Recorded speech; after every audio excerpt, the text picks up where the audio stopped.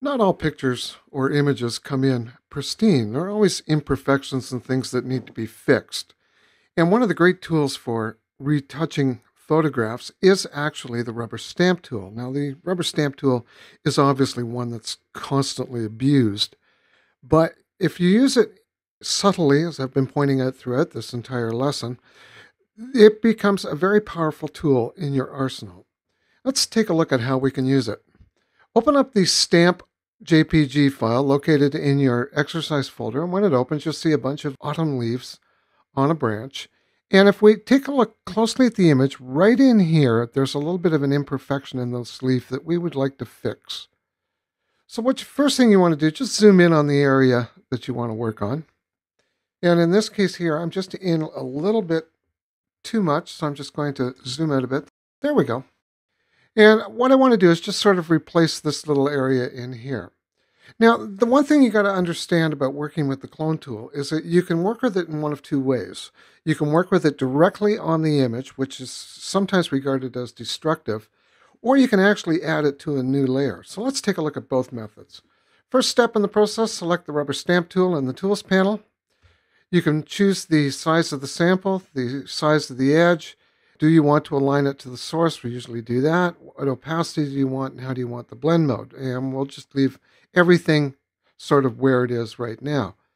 And when you move on to the image, basically what you want to do is you want to say, look, I want to sample this area here. So you just click the mouse, and there you go. You have fixed the area. And as you see, as the gun sight moves, the area under it moves into the circle. Okay, let's zoom out. And it doesn't look too bad. Okay, I want you to revert. So just choose File, Revert. And this will just get rid of the changes. And this time, let's do it a little bit differently. Let's just assume that you looked at that sample and you said, no, that's not really working. I want to change it. Well, you found out that once you change this area, it's locked in. There's another way of doing it.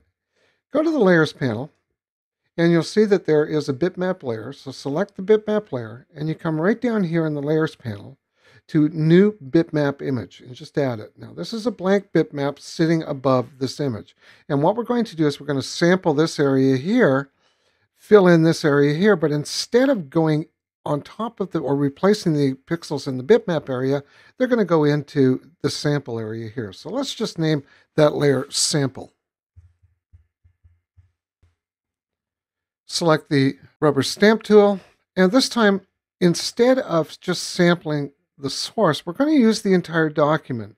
And the cool thing about that is that you can sample this area here, and you can see that it goes there, and by choosing your sample, it shows up in its own document, and if I turn off the sample layer, the change disappears. So if you make a mistake, it's very easy to delete the change or edit it or do whatever else you need to do.